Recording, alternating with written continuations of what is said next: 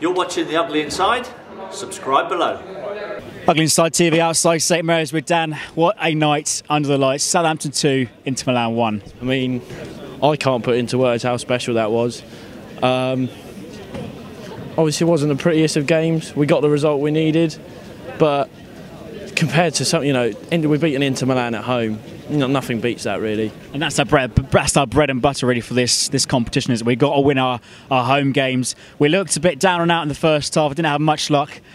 They popped up another goal. Had one shot, one chance, like it was 2 weeks ago. Yeah, I mean, Fraser Forster recently.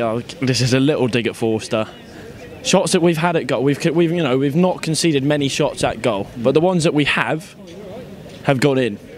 So it was another near post goal, but we came back from it. By the way, at the end of that first half, that was a shambles.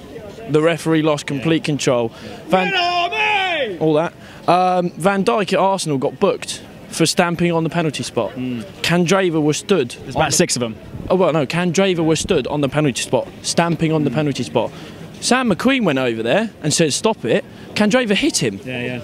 I don't know who got booked after all that, because there were so many that should have done. Who did Candreva get booked from that? I don't know, but how you get a booking for slapping someone in the face? The referee lost complete control.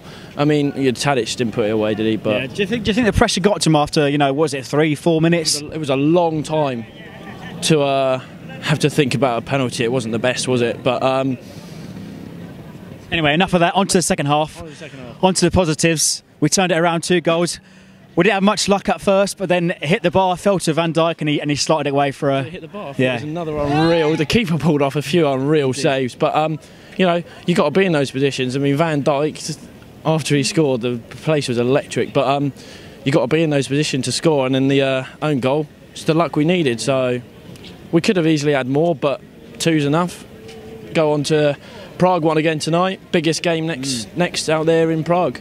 That's right, and they were so-called the whipping boys at the beginning of this group. But look, now we're now in a comfortable position to move on to the knockout stages. Can we do it?